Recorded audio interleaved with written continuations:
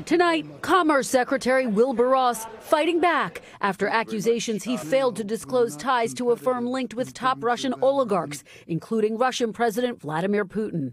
I think it's just an example of the press trying to find anything they can, however remote or silly, to attack the president and somehow link him to Russia.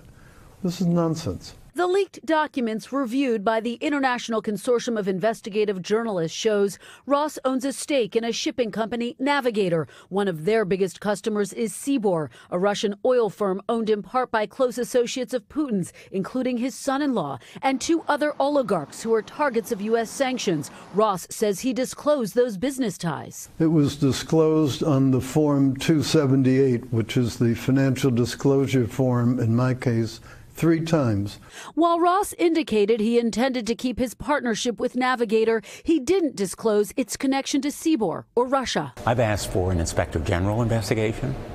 I want all of the facts from that investigation. Back in court today, Paul Manafort, whose request to get out of home confinement was denied, and increased scrutiny of ousted National Security Advisor Michael Flynn. Multiple sources familiar with the investigation tell NBC News federal investigators have gathered enough evidence to bring charges in their investigation of Flynn and his son, Michael G. Flynn.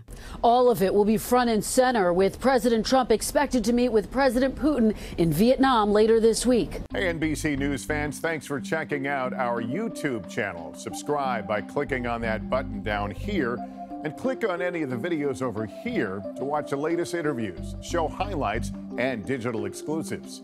Thanks for watching.